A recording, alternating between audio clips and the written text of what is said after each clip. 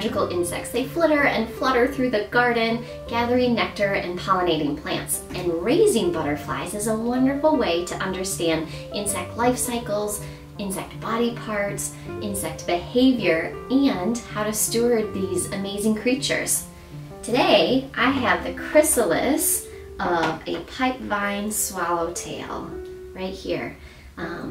I brought this inside when it was a caterpillar and fed it its host plant, Dutchman's pipe, until it got big and fat and it turned into a chrysalis. And so I'm going to raise the chrysalis until it emerges as an adult, and then I'll release it back into the garden. So cool. You might find all kinds of caterpillars in your own garden, maybe monarchs, fritillaries, whatever you have the host plant for.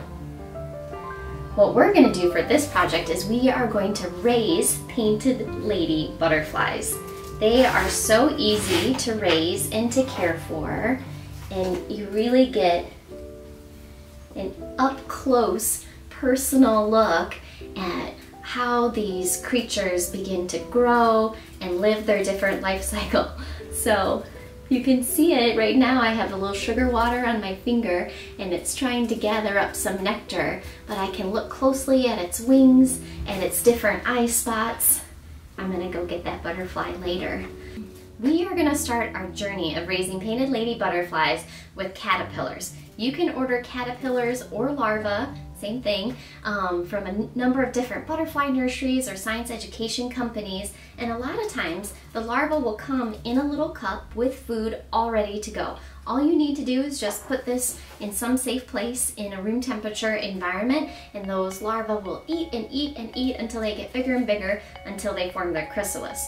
Sometimes, however, you may want to or you need to create their own little habitat. So take a cup, this one is about a 4-ounce clear plastic cup, and you're gonna take a spoon and some food that comes from the butterfly nursery or science education company. Take maybe about a tablespoon, a little more, a little less, it doesn't have to be exact, and you're going to mash this on the bottom of the cup, okay? And once you have it here, then take a stiff paintbrush and take your larva and gently coax it onto your paintbrush. Gently slide it into your new cup. From here, what you want to do is take some filter paper. I have some really thick paper towel, and you're going to kind of make a little circle. And this circle goes right on top,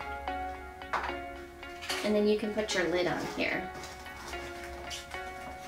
And you want to poke a few holes in here so it has some air holes, although there's still air that comes through the lid of this cup as well.